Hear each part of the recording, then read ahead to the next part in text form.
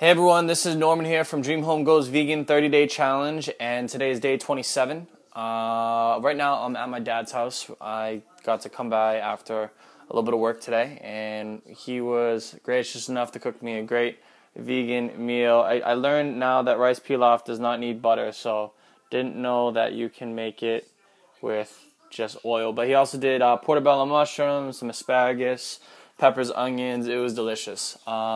So I had a great hearty meal, so I can get a lot of work in for tomorrow. And coming to the end of this challenge, in Boston for the next couple days. I'm probably going to be here for a week, so still a struggle trying to find food in Boston that's healthy, but working it out. See you guys on day 30. It's going to be a momentous day. I'll let you know how everything worked out and see my results. So like the page, Dream Life Reality TV. I'll see you guys soon. Bye.